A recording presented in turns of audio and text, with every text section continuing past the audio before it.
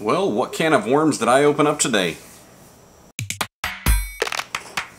Hey everybody, welcome back to the channel. My name is Joshua Verwers, and if you are new here, I just want to let you know that every time I upload a new video, it is really designed to encourage you to live by faith and share that faith online. So if that sounds good to you, go ahead and hit that subscribe button and ring the little bell so YouTube notifies you every time I upload a new video. Now, for those of you that are just now joining us, this is day 21 of VLOGust, and we're in this series, Vlog Pastors, where me and a fellow pastor down in Texas, Jared Brown from the channel A Bite of Brownie, are answering questions every single day to really encourage our faith, stir conversations around our faith, and as he would put it, really have you taste and see the extravagant love of God. Now, today's question actually came from me, but it was inspired by one of my friends, Eric, who also has a YouTube channel called Radioactive Blueberries. I'll go ahead and link him down in the description below too, so you can check out the video that inspired this. And what I'm really wanting us to tackle is, what are our thoughts on Joshua Harris and Marty Sampson essentially saying that they're no longer Christians? Now, let me clarify, Marty Sampson didn't really say that. I mean, he alluded to it with that first Instagram post that has now since been deleted,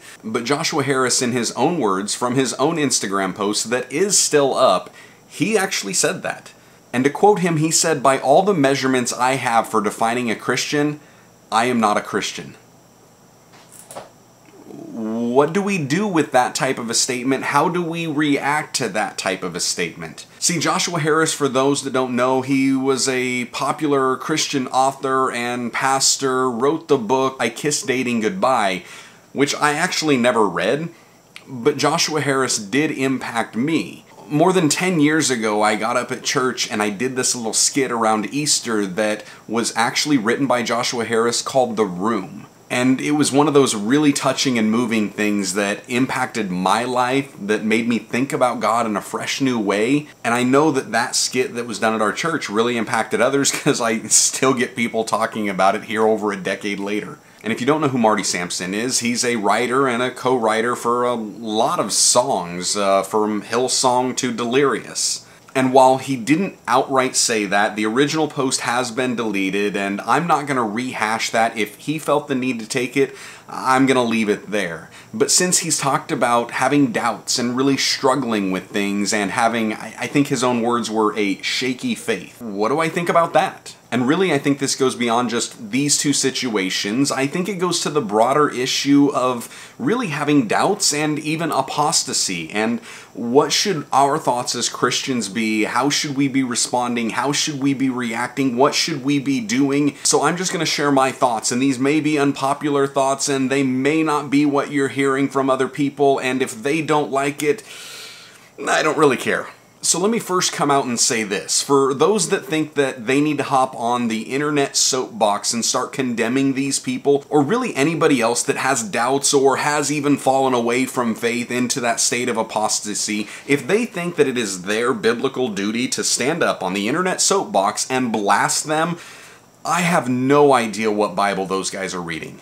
To me, there are only a couple instances that I see of the early apostles actually publicly calling out people that have been in error, and the ones they did, they had a personal relationship with. And quite frankly, most of us don't have that personal relationship with Joshua Harris or Marty Sampson, so really, I think maybe we should take 1 Thessalonians 4:11 to mind and mind our own business. Now, with Joshua Harris, I don't know if this is a theological apostasy or if it's a moral apostasy. I don't know where his heart really is, so really I just want to pray for him. I want him to come back to faith. I want to see him come through this and really have a huge impact for God's kingdom. It's not like there's ever been anybody who has denied Jesus, I don't know, say 3 times, and then God got a hold of them and revealed himself in a deeper way to them, that they stand up and publicly proclaim a huge message about who Jesus is, to the point that 3,000 people get saved. No, I mean, Peter never did that.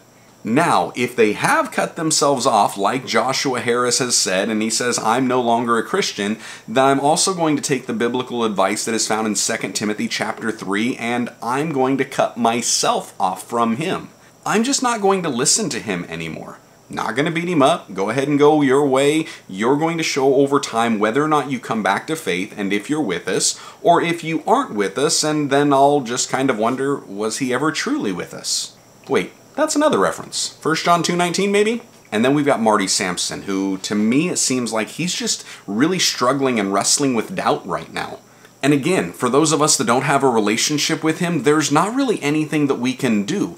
But for those that do have a relationship with him, I would hope that somebody would be coming alongside him and really trying to encourage him, really trying to help him get through this season of doubt that he has by pressing in deeper to God. I mean, to me, this is kind of like one of those Hebrews chapter 3 approaches that we need to take heed, take care that there's not an evil heart in any one of us, that we're departing from the faith. But while today is still today, we need to be encouraging one another. We need to be exhorting and lifting up one another as much as we can so that we remain and we stand faithful till the end. This is one of the things that I probably value most in my life. Having those people that I can call out on when I'm struggling and wrestling with things. Yes, even when I'm having doubts about things that I find in this scripture.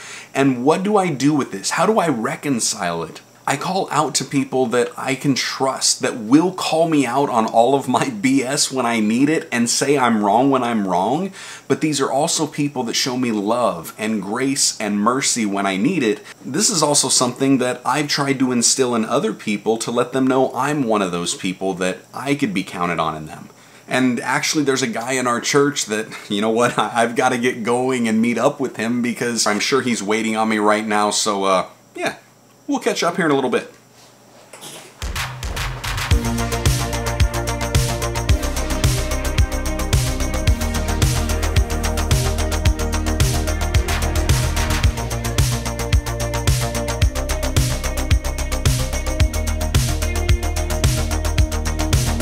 See, it's things like that, and it's meetings like that, gatherings like that, that honestly I think the body of Christ needs a whole lot more of. Those are the things that I think will help us get through our doubts and have a really great faith. So I absolutely love John's heart because he had gotten a hold of me a couple of months ago and he had just asked if we could get together, have coffee on a regular basis, because he was just wanting to talk, to work through some things, and really just needed some like everyday advice and accountability.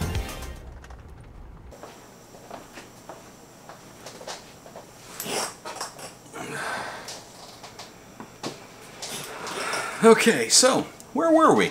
Oh yeah, so those that are dealing with doubt and the need for accountability, the need for somebody to speak into our lives in such a way that they will just speak truth, but they'll speak it in love. So that's kind of what I love doing and I want done. And I guess my hope is that with anybody like Marty Sampson or whoever else there winds up being that is having doubts with their faith, that they won't receive condemnation or rebuke, but they'll rather receive support and encouragement. So there are my thoughts. That's what I think about this whole situation.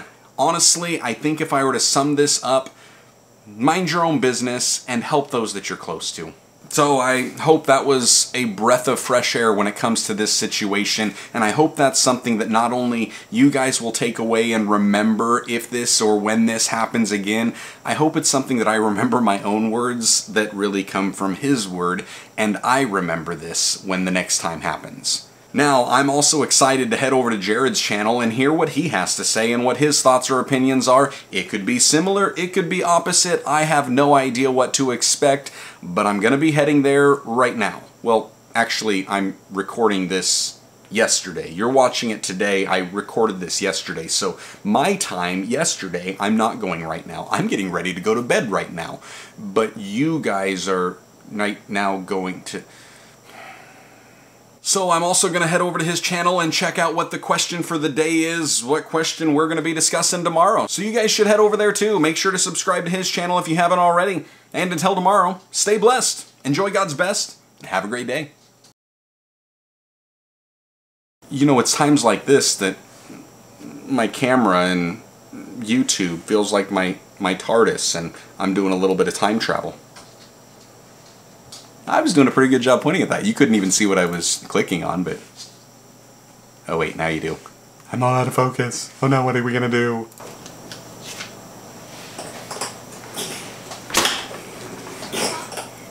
stupid fly.